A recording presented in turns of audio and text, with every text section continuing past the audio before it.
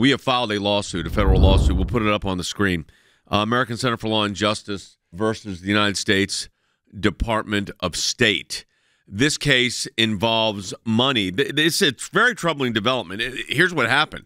The State Department offered up to $987,000 to, quote, strengthen accountability in and human rights in Israel, West Bank, and Gaza. And according to the Washington Free Beacon, the administration is offering this money to investigate, quote, alleged human rights abuses in Israel, the West Bank, and the Gaza Strip.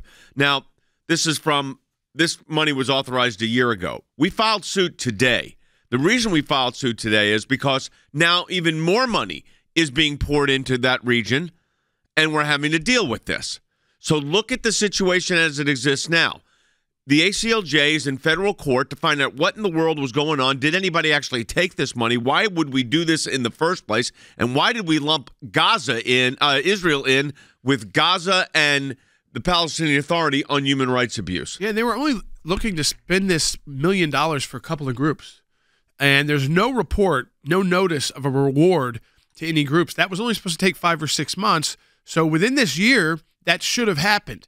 The question we have is there something brewing already within the Palestinian territories, inside even the West Bank or the Gaza Strip with Hamas, and the reason why money didn't go out? Or did they fail to report that money did go out because they didn't want us to know who that $500,000 went to and the other $500,000 went to, and what group they may have chosen to investigate Israel? I have a feeling that would be interesting to see as well. But at a time, Dad, again, like you're talking about, putting in hundreds of millions of dollars into aid, even billions of dollars into the Gaza Strip, when we know Hamas right now is siphoning all of the gas. They have images of it and videos of it. The gas trucks come in through the crossing in Egypt. Hamas siphons the gas. It goes right into the rockets. Well, this is precisely why we're filing the lawsuit today, because they're talking about more dollars coming in. Breaking now, and it's actually this reminded me too, as I'm seeing it on television too, is how these Hamas rockets have changed over the years, have become less and less crude rockets and more advanced rockets. And just now, like a kindergarten was hitting Israel with rockets. Now the kids, I'm sure it's evening there. And again, but the way that they target is they know that's a kindergarten. They know that they're aiming rockets towards a town or a village. They know they're not aiming at a military institution. They never do that. And that's been Hamas's go-to the entire conflict. And by the way, the difference between Israel and Hamas on that is Hamas will use a kindergarten to launch attacks out of. Israel never does that. Yeah, and Hamas will also target a kindergarten in Israel. Right. I mean, but the kids there, they're used to having to run underground. You see how it blows out windows. It does cause serious damage. And again, I think what it underscores is what's interesting is that while you keep seeing these images of Gaza just being, flattened by this air campaign by Israel, Hamas is so underground with their weapons, and because they keep stealing this is why the aid is such a joke.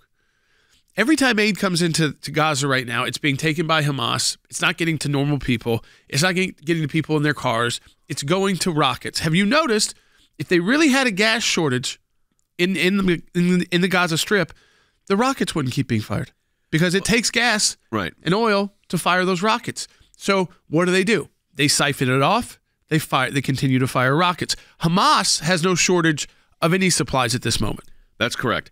So let's take a look at this. Is a couple of things we need to put in perspective. So last year we filed 2 FOIA requests to expose the Biden administration's actions, which I thought were a betrayal of Israel and an attempt to appease Iran. Now we're in federal court on one of them. The one we're in federal court on deals with money on a reward for reporting abuses, really targeting Israel, and they lump Hamas, Gaza, and the Palestinian Authority in one. So that case got filed literally this morning before we went on air. We are in federal court in the United States District Court for the District of Columbia, Washington, D.C. We find all kinds of information. Last time we did this, we found out that Mahmoud Abbas's son, Abu Mazen, the head of the Palestinian Authority, got $1 million from the State Department. I mean, think about that for some program. Think about that for a moment. The son of the president of the Palestinian Authority, who's as corrupt as can be, gets $1 million of our taxpayer money. Secretary Blinken was in Israel today with Prime Minister Netanyahu and President Herzog. And we saw yesterday a Hamas leader go on a Lebanese TV channel justifying October 7th, saying that, by the way, there will be October 7th every day, and they will continue to happen over and over and over again. Are you concerned at all yet about the administration pushing for Israel to back off on the mission to eradicate Hamas? I mean, there's certainly, you hear more and more calls for ceasefires from other countries. That word keeps coming up. It's even come up from Hezbollah's leader. But so far, the U.S. has called for cessations so they could get out hostages, but they haven't called for that ceasefire, though it seems like world pressure on them is going to be pretty high. Jordan, I think that's very true. I listened to Secretary Blinken this morning. He clearly is very moved by the pictures that he has seen. That much is clear. But his statement was kind of all over the lot. They express support for Israel and its need to wipe Hamas off the face of the earth, but at the same time are putting enormous restrictions on them, or at least seeking to put enormous restrictions on them. And I think you're right. More to follow there. Nearly every other nation has called for a ceasefire. You have Senator Durbin calling for a ceasefire in exchange for getting the hostages home. Right? That's the kind of appeasement that begets precisely what we saw on October 7th.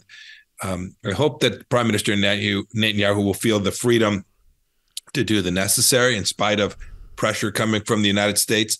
He already has a one-front war fighting Hamas. He doesn't need a second front being battled out in Washington, D.C.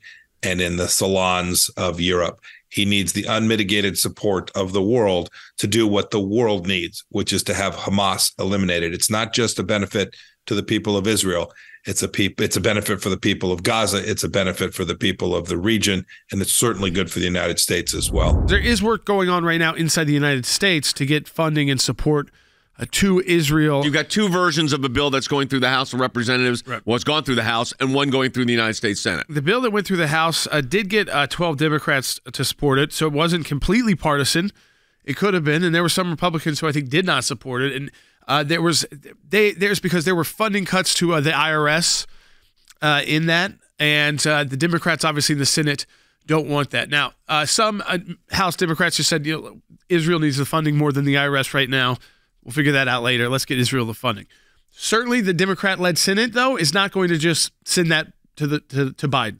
So something's going to come back different from the Senate. I'm sure Schumer will get something approved. The question is it going to be $14 million to Israel, $15 million to Ukraine, $20 million to IRS? Who knows? And then that goes back to the House. We don't know how that will all play out. And what's important is that this quickly comes to a head, and it gets signed by the president. This resources get to Israel.